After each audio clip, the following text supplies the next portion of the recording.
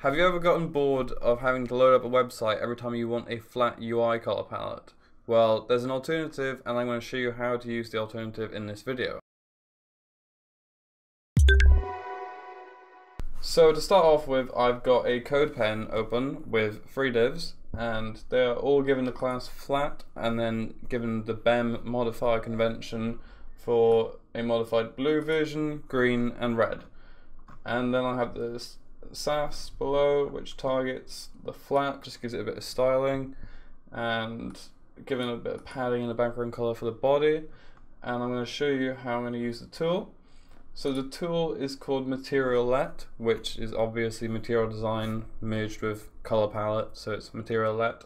And it was made 2 days ago by this guy called Mike, and he's released 2 updates since, because originally it was just a Mac operating system only compatible program, but now he's added support for Linux and Windows, and he seems to be updating it quite regularly.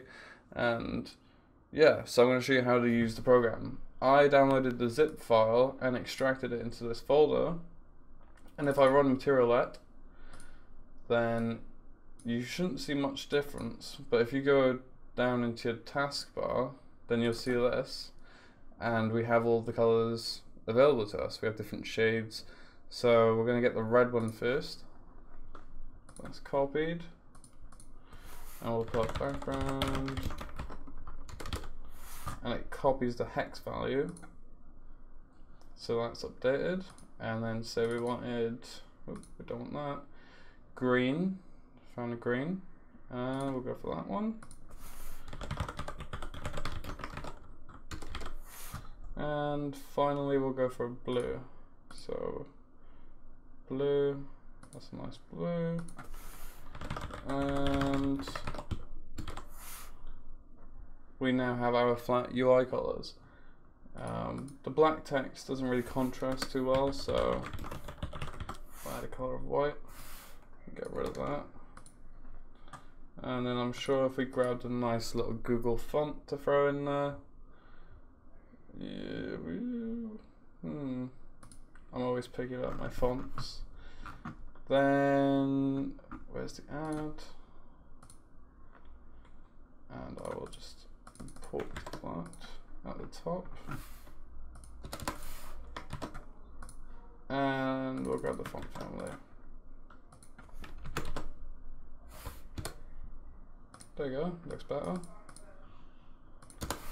Up the font weight. Oh, actually I haven't got the font weight. But you get the idea. So I now have flat UI colors. I can access them at any time. If I'm in Photoshop or if I'm in Illustrator and I want to pick out the same colors, I can just go in straight into my color palette and pick them out. Obviously it's not essential for every designer, but it's a cool little tool that I found today, and I thought it could be quite beneficial. It has a wide range of different colors, and if you wanted them all to be in the same sort of hue and sort of saturation, they all seem to be grouped quite well in like a vertical line. You can pin it so it's always open, you can hide it, you can exit it and close it down. There's hex, there's also RGB, so if you wanted to use RGB and you wanted to use RGBA maybe in your code, so you have a bit of opacity, then you can go ahead and do that. And yeah, that's the tool.